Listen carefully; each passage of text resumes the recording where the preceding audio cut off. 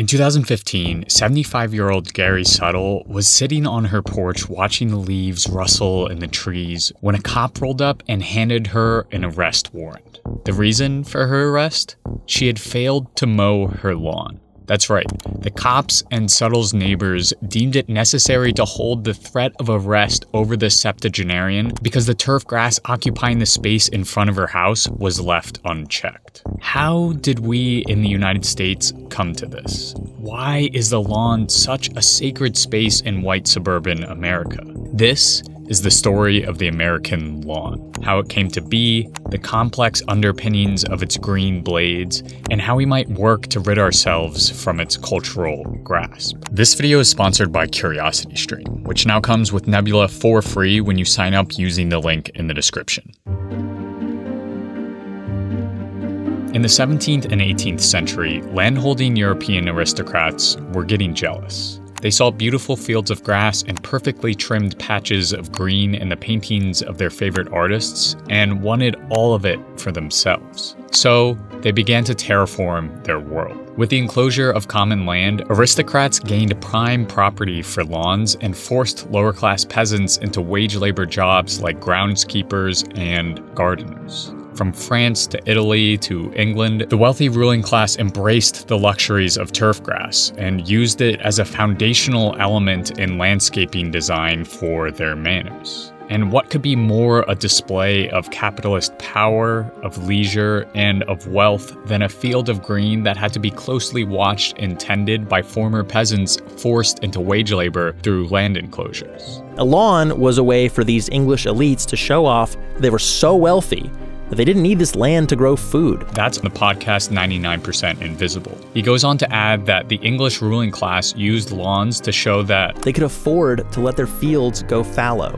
And could afford to keep grazing animals and scythe-wielding peasants to keep it short. So the lawn began as a display of wealth for the white European aristocracy, but then was quickly exported to the colonial project that is the United States. Both Thomas Jefferson and George Washington enjoyed wide manicured lawns kept perfectly trimmed by the forced labor of enslaved people. But it wasn't until the 1870s, when the push lawnmower, the sprinkler, and the suburbs all sprouted into the American lifestyle, that the lawn became a reality among those outside the ruling class. Having already been established as a symbol of luxury and leisure, the lawn was adopted in the outskirts of cities and soon turned into a symbol of conformity. Through advertisement after advertisement and eventually neighborhood codes and laws, a patch of grass in front of your house became a staple in the image of the American dream. But in the 100 years following the Civil War, the lawn was only slowly taking up space.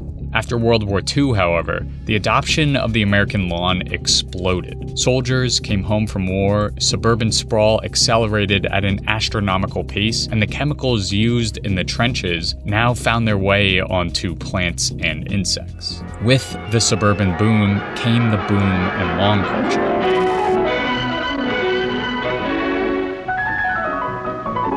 We even see this in the deluge of lawn ads in magazines around that time period.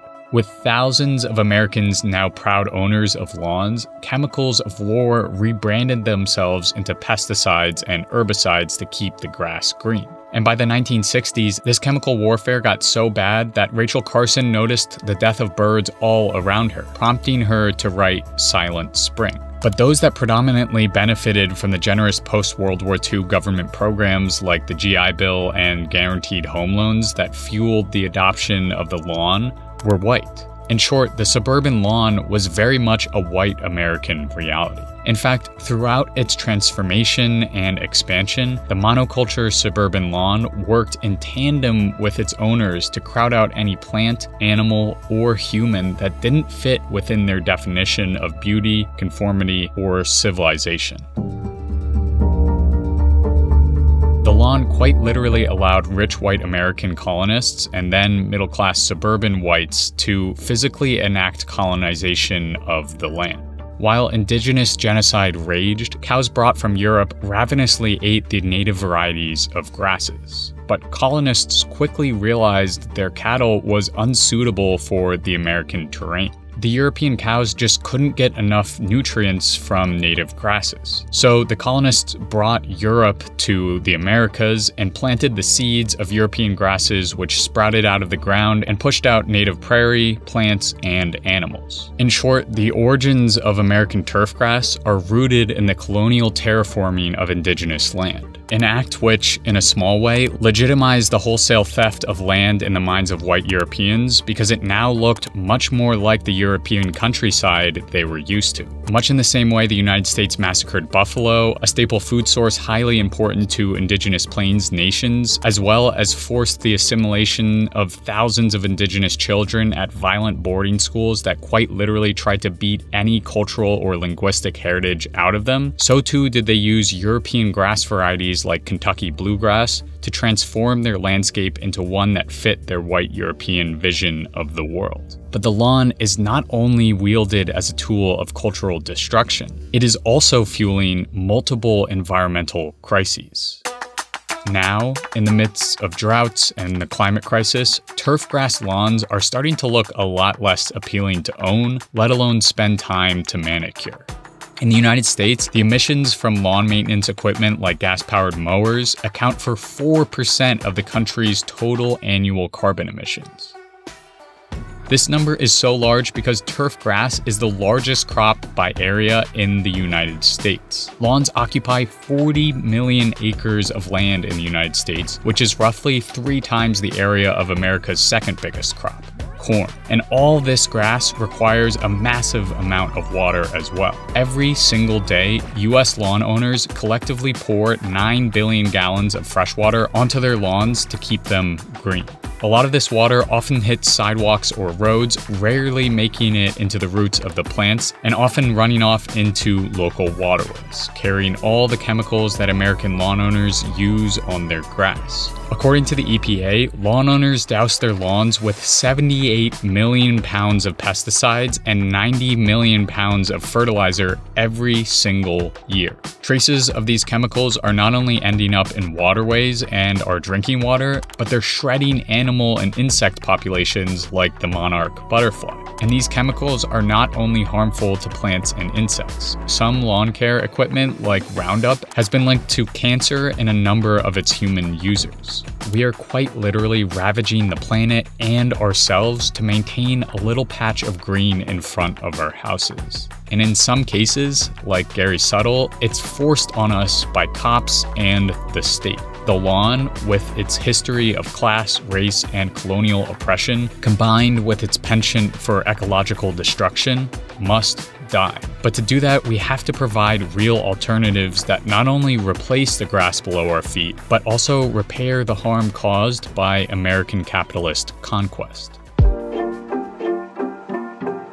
Understanding that lawns are intimately linked with visions of class, settler colonialism, and capitalist ecological destruction is essential for developing effective and lasting alternatives. If you own a lawn, the simplest thing you can do is just to stop taking care of it. But I think that approach should be seen as a last resort. In order to repair the harm caused by centuries of lawn colonization, we need to develop active alternatives. Think about what we could do with that 40 million acres of space if we rid ourselves of turf grass. Front yard gardens with food available to all who want it, native perennials and gardens that actually synthesize with the landscape, and xeriscaping in dry climates that don't require any water to maintain. These endeavors are already happening, with thousands of backyard farms replacing lawns across the country, a recent Southern California incentive paying residents to rip up their lawn, or someone like Taylor Keene, one of the Omaha peoples who's been developing and growing indigenous seed varieties in his lush backyard garden.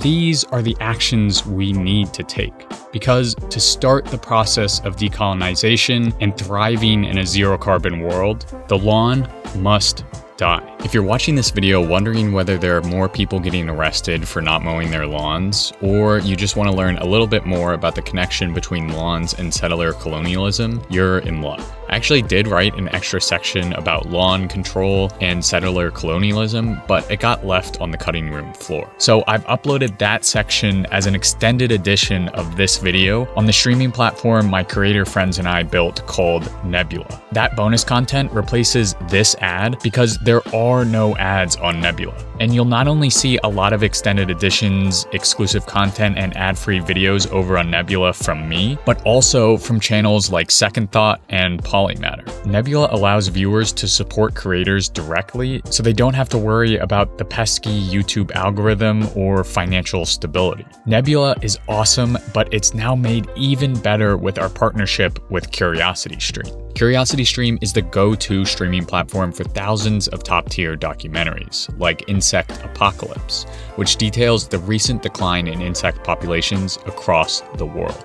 And because CuriosityStream loves supporting educational creators, we worked out a deal where if you sign up using the link below, not only do you get access to CuriosityStream, but you'll also get Nebula for free. And this isn't a trial. You'll have Nebula as long as you're a CuriosityStream member. And just for this weekend, CuriosityStream is offering a special deal to my viewers. 41% off their annual plan. That's less than $1 a month for both CuriosityStream and Nebula. So by signing up, you not only directly support our changing climate, but you gain access to thousands of documentaries and exclusive videos from your favorite creators. So if you want to support both Our Changing Climate and hundreds of other educational content creators, go to curiositystream.com/OCC or click the link in the description and sign up for CuriosityStream and Nebula for just $11.79 per year.